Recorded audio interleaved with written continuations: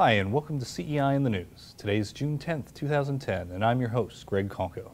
And I'm Nicole Chandella with a brief summary of some of CEI's recent appearances in the media. The Senate will vote this week on Lisa Murkowski's resolution to block the EPA from regulating greenhouse gases under the Clean Air Act, a defining moment in the history of the EPA.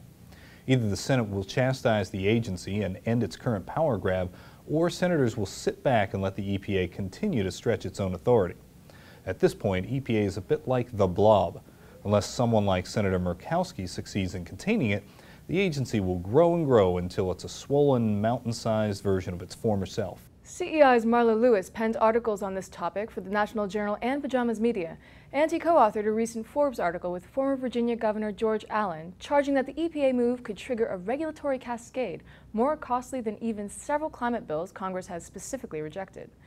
Chris Horner had a piece in the Daily Caller this week calling the EPA's power grab, quote, the most expansive regulatory intervention in American history. Strong language, but the EPA has done a lot lately to incur Chris's wrath. As Chris points out, the EPA has been a disaster during the ongoing ClimateGate scandal. They refuse to acknowledge that their global warming allies were manipulating data, and the agency has even taken steps to silence whistleblowers. Like all overbloated government authorities, EPA seems to be more concerned with self-promotion than with good governance. Hopefully, the Senate will keep the EPA's ego in check this Thursday. Either way, look forward to more CEI commentary on the vote later this week. Yes, we're looking forward to the Senate vote, and we're also looking forward to the Supreme Court's decision in the Public Company Accounting Oversight Board, or Peekaboo, case, in which CEI Sam Kasman and Hans Botter are among the lawyers challenging the agency. That decision is expected to be handed down by the end of June. Sam and Hans argue that appointments to the accounting board are unconstitutional since members are appointed by the SEC. According to the Constitution, though, senior federal officers must be appointed by the President and confirmed by the Senate. Federal Appeals Court Judge Brett Kavanaugh called our challenge, quote, the most important separation of powers case regarding the President's appointment and removal powers to reach the courts in the last 20 years. While Sam and Hans continue to monitor things on the legal side, CEI's Ian Murray had a piece in the American Spectator this week arguing that small businesses will benefit if the Supreme Court holds that peekaboo appointments are unconstitutional. Actually, what Ian says is that small businesses will be freed from the, quote, bureaucratic tentacles of peekaboo.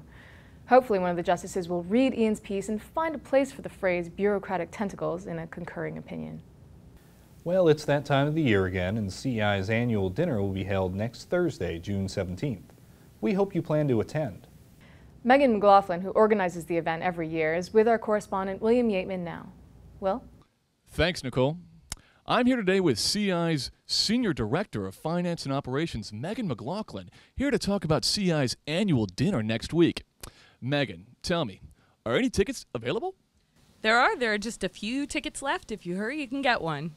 Wow, the hottest ticket in town. Tell me, I understand that Judge Kaczynski is going to be the keynote speaker this year. Tell me some about that.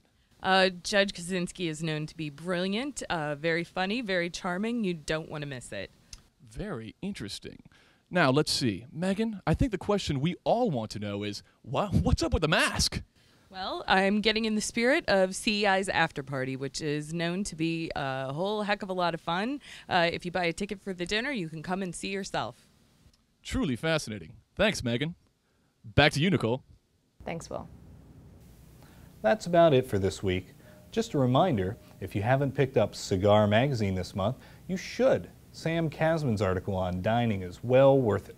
Thanks for watching CEI in the News. Please subscribe to our channel, and remember, all the links to the stories we've mentioned can be found in the description box below the screen. This week's CEI in the News brought to you by The Really Inconvenient Truths and Power Grab, both available on Amazon.com.